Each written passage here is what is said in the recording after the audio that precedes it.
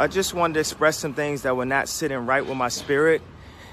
Now that I'm about the sunken place, I can think and I could just be yay and just express how I feel. There's a couple things that I want to address. First of all, I want to address Nick Cannon. Like, I understand that you used to date my wife, but, you know, you get in an interview, don't mention my wife. If someone brings my wife up, you say, hey, I respect that man. I'm not speaking on that. Don't be making no suggestions like nobody fucked my wife. Now, the next thing is with Drake. Yeah, I told you that if I wasn't in a medicated state, I might have had the thoughts to, hold on, this train going by.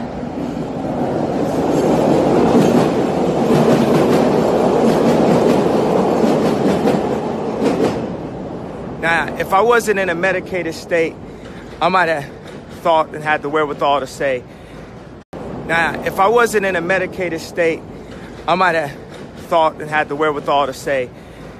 hey, Pusha, don't diss Drake on my beat. And I spoke about that and took accountability for that.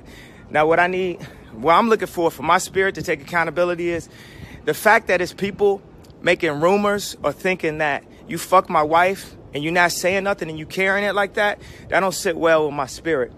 You know, if I had a girlfriend from Chicago, her name was Renita, and then you was married to Rihanna, I wouldn't make no song called Riri. So when you're like, oh, I don't know where it come from, you too smart for that, bro. You know where that come from.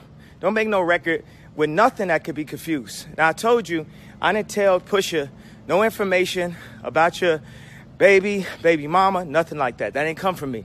But when you played that record for me in the studio that said, yo, we got some Kylies, we got some Kendalls, I told you, Travis is your man. Don't make no record. I told you, Travis is your man. Don't make no record like that. That man just had a baby with her. That's going to be offensive. That's going to be offensive to her. I hit Trav about the ecstasy record and made sure that we was all good, that we know we family, right?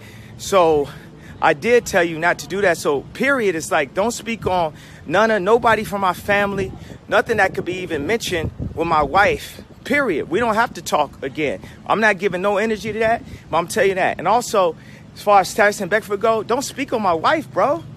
Like, none of y'all speak on my wife, period. What are you talking about? I'm married.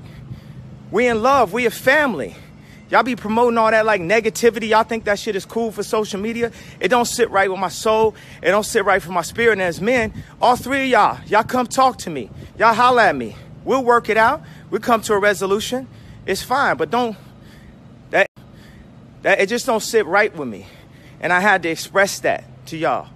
And cause it, you know what I'm saying? Ain't like I get on the phone. So I had to express it to you like this. Nick Cannon, Drake, Tyson Beckford. All that wasn't sitting right with me.